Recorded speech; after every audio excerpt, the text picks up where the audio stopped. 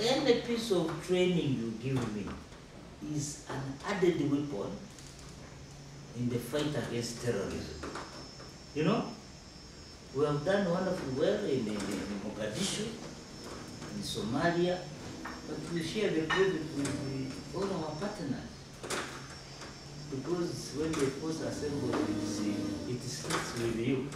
The French come in for the first 3 weeks, then another group comes in and we take over now, the training, you know.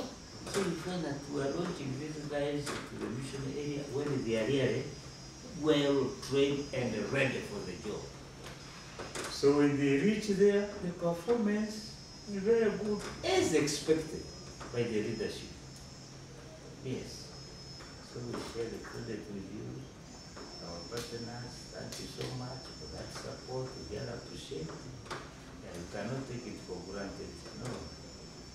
We really appreciate so much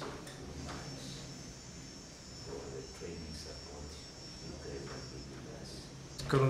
I'm Lieutenant Colonel Yam Chollet. I'm the French Defence Attaché to Uganda, and we came today to pay a courteous visit and to introduce my team here in Uganda to the Chief of Joint Staff of the UPDF.